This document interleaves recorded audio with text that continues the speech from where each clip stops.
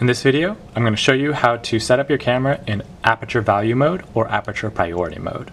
So, first thing that you need to do is locate your mode dial. From your mode dial,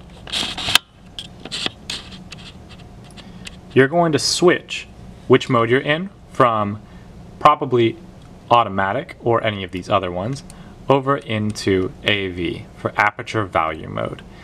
It also could be called Aperture Priority Mode. While you're in that,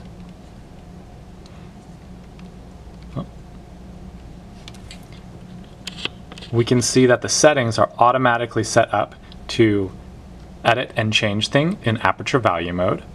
And when we move our selection wheel, it'll change our f-stop, which is what the aperture changes, all the way down from f3.5 up to f22.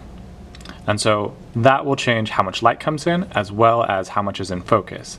And if we're shooting at a higher number, we'll be shooting in deep depth of field. And if we shoot at a lower number, we'll be shooting at shallow depth of field.